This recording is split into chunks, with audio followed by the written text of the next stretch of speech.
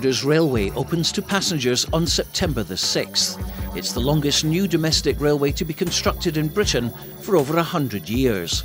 And the importance of this is reflected in the fact that Her Majesty the Queen will officially open the line on September the 9th, the day she becomes the longest-serving monarch in history.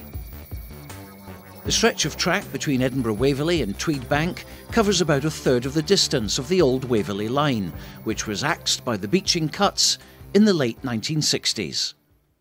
Dr. Richard Beeching was chairman of British Railways and the man chosen to reshape Britain's railways and stop the huge financial losses and turn it back into a profit-making industry.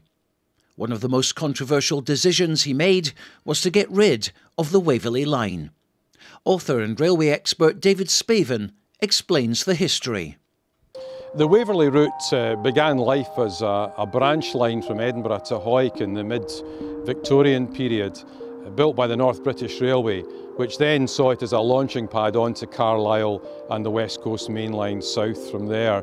And it became a double-track main line that served a very important purpose until 1923, when it became part of the London and North Eastern Railway, which concentrated on its main line from London to Edinburgh down the east coast. So the Waverley route found itself out on a limb to some extent.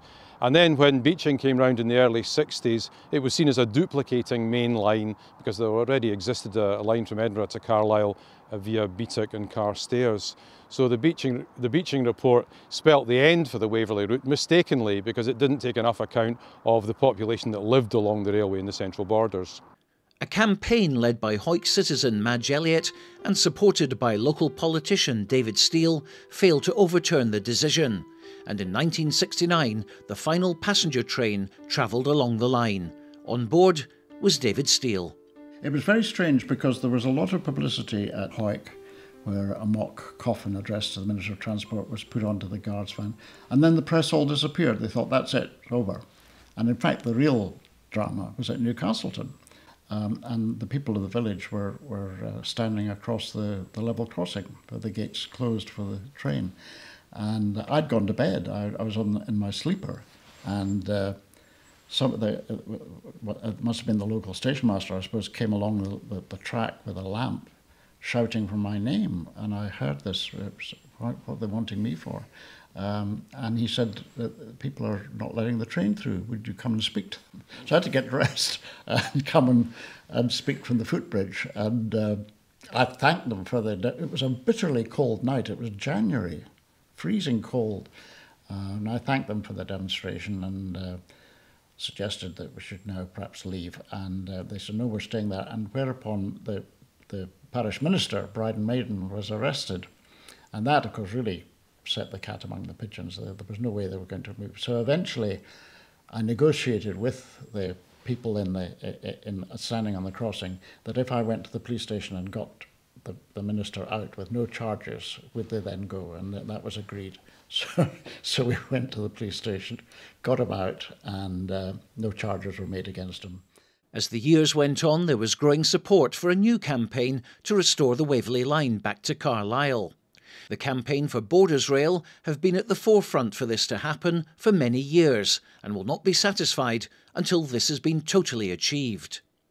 The fruits of their work finally saw a breakthrough in the early part of this century as things began to happen. David Parker. A government working party of the time looked at the Scottish borders and recognised that our road links were poor, we had no rail links at all, and for us to have a much stronger and better economy in years to come, we needed to do something, and the railway was very much the answer. Government then gave us significant support and help to do a major feasibility study to determine how best to go forward, and actually after looking at a number of options, including a road building option, the Borders Railway as we know it was born, and that was really the reason why the Borders Railway today is being delivered. In 2003, the Waverley Railway Bill was lodged with the Scottish Parliament. It was given royal assent 3 years later, and in 2008, the Waverley Railway project became known as the Borders Railway. Advance works began in 2010, but the real work started in 2013. Despite the infrastructure being largely in place from the existing Waverley line, vegetation had to be removed. The utmost care was taken to protect environments which were sensitive to the impact of construction work, and any protected species living on the railway corridor had to be moved and relocated under special licences. The start of earthworks showed everybody that the Borders Railway really was beginning to happen, and between Heriot and Fowler Hill in particular, along the route of the A7 road, people could see the great transformation in front of their eyes. And for the next 2 years, they would witness some big changes in the landscape as roads were redirected, rock was quarried, and new bridges were built. The largest of these was at the Harden Green roundabout in Midlothian.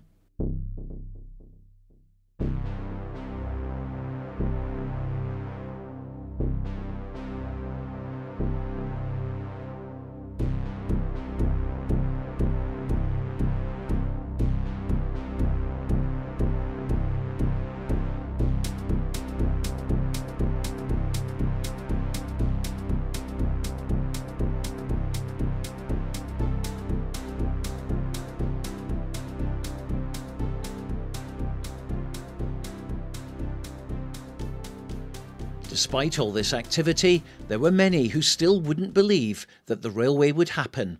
A turning point was when track laying began in October 2014, a huge moment for the railway project.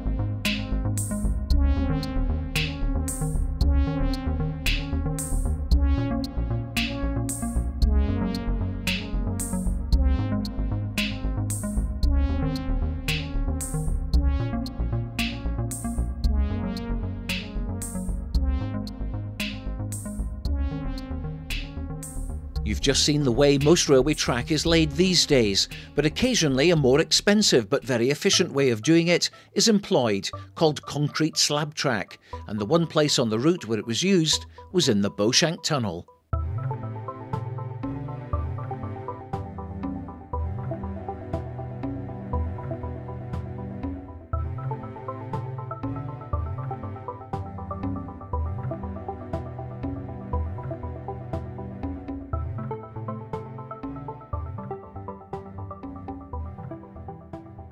Embankments and retaining walls had to be built, drainage had to be created, pumps needed to be installed and pipes laid. There are 137 bridges the length of the route, of which 42 were newly constructed and 95 needed refurbishment. Bridges had to meet current safety standards and some new roads were put in place. 7 new stations were built along the route, including 3 in the Borders at Stow, Galashiels and the terminus at Tweedbank. All this cost a lot of money, £294 million at 2012 prices, and the construction part of the operation came in on time and on budget. One of the most iconic structures on the Borders Railway is the Lothian Bridge Viaduct, just a short distance from the brand new Harden Green Bridge. It was built a long time ago, and it's credit to those builders that it was in remarkably good condition, as Network Rail spokesman Craig Bowman explained. Yeah, there was some old ballast and kind of earth that had built up over the years, but once we stripped that back, what we found was a pretty immaculate bridge.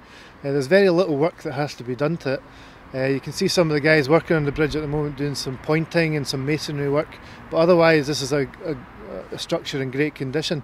It's not far off being able to run trains on it once again. 10 new drivers were employed specifically to drive trains on the new railway line. Over 2,200 applied, and one of the lucky ones was Stuart Farrell from Selkirk, a mechanic with no previous railway experience.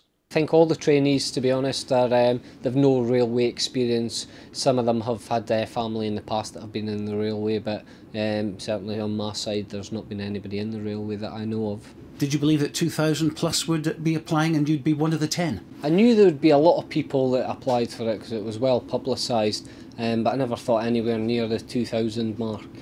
So to be one of the 10 out of 2,000's a good achievement. The entire project has come together in a remarkably short time, but it's not been without its critics. Some have called it a waste of money, a white elephant, and a Galashiels railway rather than a Borders railway. Many people from Borders towns such as Jedburgh and Kelso find it hard to get excited about it, and future-proofing has been a massive issue. David Spaven, once again. I do have a concern that in the last couple of years, Transport Scotland have taken a rather short-sighted view of the way they should deliver the railway. Originally they were planning 15.5 miles of double track out of the 30.5 miles of the Borders Railway from New Craig Hall to Tweed Bank. Now they've pulled that back to 9.5 miles. They're building new road bridges over the railway that will only allow single track rail width. So rebuilding these in the future to double track will be extremely expensive. So I do have some concerns about the way the railway is being delivered.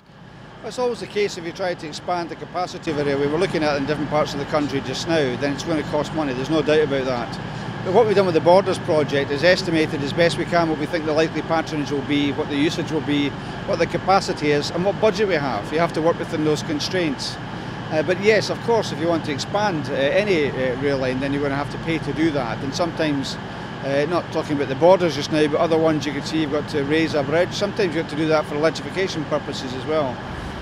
So yes, you have to take those things into account if you want to expand the line. The Borders Railway and how it performs will be scrutinised closely by everybody. The excitement has already begun. With the first train arriving at Galashiels station, there was an immediate buzz.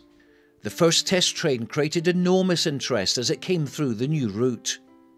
The first passenger train followed soon after, when driver training commenced, and when these images were shown from inside the train driver's cab, interest reached fever pitch. The new transport interchange has now opened, offering an outstanding facility linking Galashiels with the other towns in the Borders.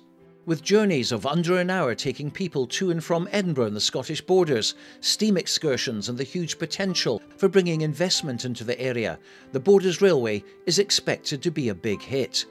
Former First Minister Alex Salmond believes it will be. It's going to be absolutely terrific, and the greatest thing of all is, you know, if you take like the West Highland line, Mallaig, fantastic, what an experience that is. But you're a day to get there, a day to do that, well worth it, and a day to come back again for even in Central Scotland. People can get this in an hour. In half a day they can experience the full delights of the Borders. I think this is irresistible. It's going to be one of the greatest tourist lines in the continent of Europe.